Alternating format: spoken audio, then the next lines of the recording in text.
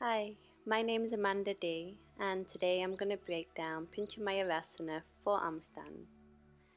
Let's begin with a simple shoulder opener. Bring your right arm up, bend the elbow, you're going to press it down and draw it behind the back of the head. Take the left arm out to the side, turn the thumb face down, and then bring the back of the hand up the spine and connect the fingers. If your fingers don't touch, you can use a strap between your hands. Try to relax your shoulders, relax the neck and the face. Make tight fists and then lift your arms up. Release your hands down. I'm just going to turn around so you can see that from behind. Now reach your left arm up, bend the elbow, press it down and draw it behind the back of the head.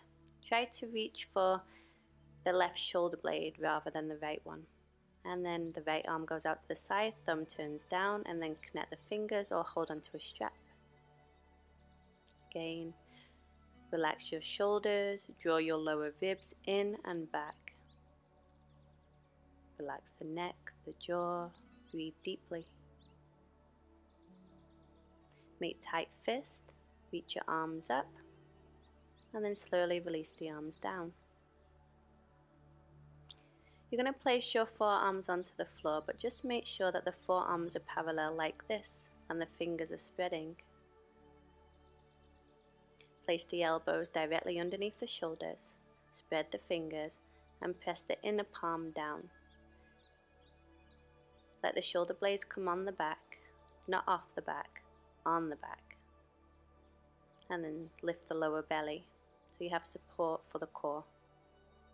When you lift your knees, just make sure that the shoulder blades are still on the back. Walk your feet in a little closer.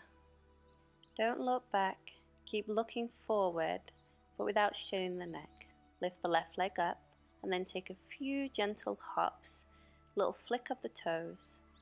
Keep that lower leg nice and heavy, and that will help you from not falling backwards. Once you find your balance, then bring both your legs up. Squeeze your legs together and reach up to the sky. Your shoulders need to remain over your elbows the whole time, otherwise it makes this pose impossible to find the balance.